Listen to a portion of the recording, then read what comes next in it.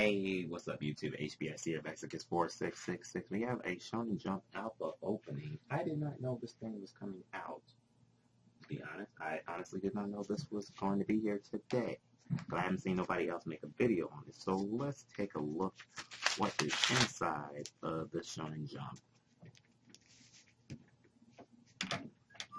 Don't use scissors.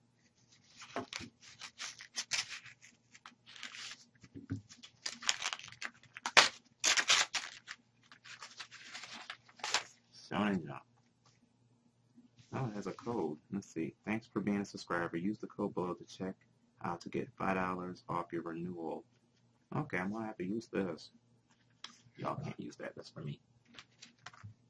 Oh, I have two. Maybe I'll give one away. Tell me if you guys want one. So, here we go. The card is RELINKURIBOH. Let's zoom him up.